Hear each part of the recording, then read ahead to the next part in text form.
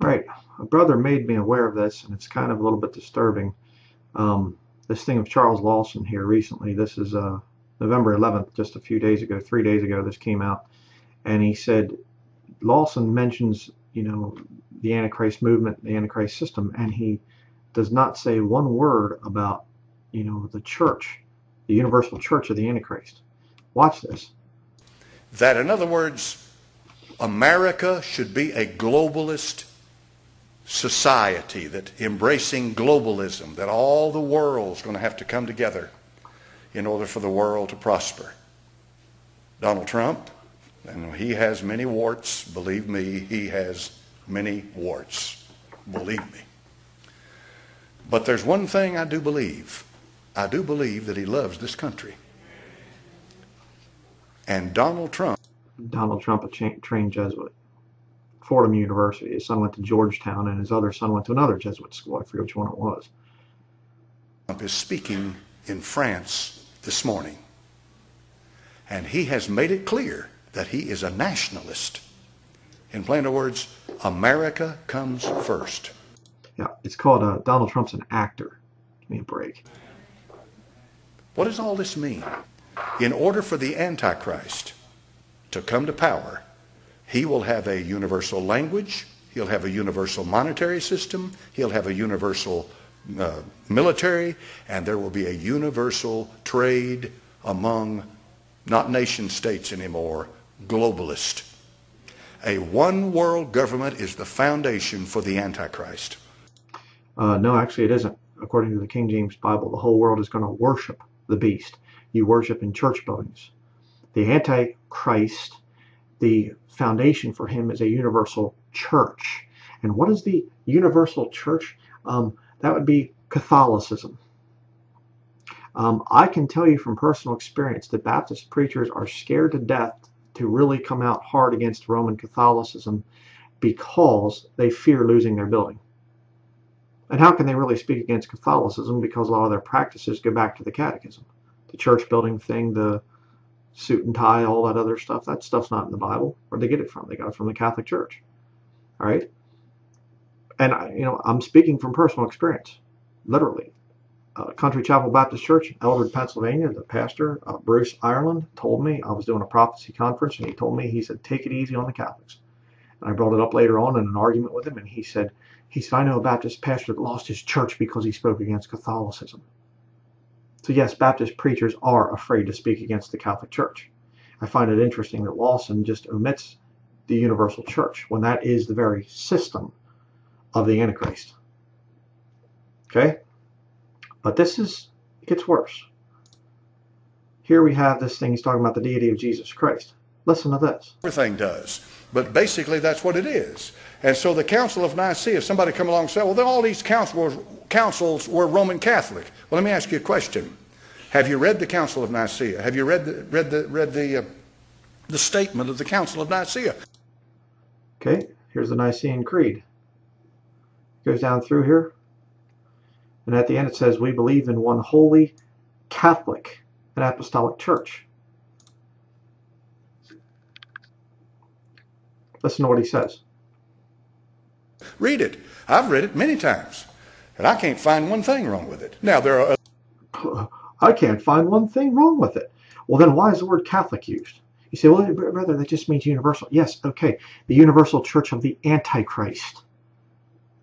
Where's the word Catholic at in the King James Bible? It's not in there. It's a Greek philosophical word that existed before the 1st century too, by the way. Right? Why would he say that? There's nothing wrong with the Nicene Creed. That is disturbing. But it gets worse. Other things that could have been added to it, but what was said is as straight down the line as can be said. Straight down the line as can be said. One holy Catholic Church. And Constantine convened that council, and the reason he did is because he was a Christian emperor. Constantine is a Christian emperor? Did you see the Paul's a Christian emperor? Constantine, the founder of Roman Catholicism, is a Christian. You just heard it. Lawson just said that Constantine is a Christian emperor.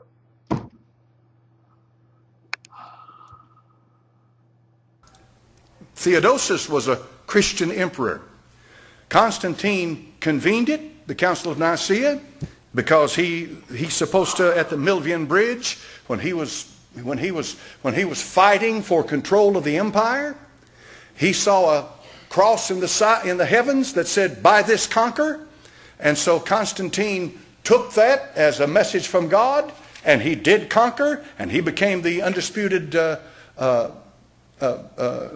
leader of the empire.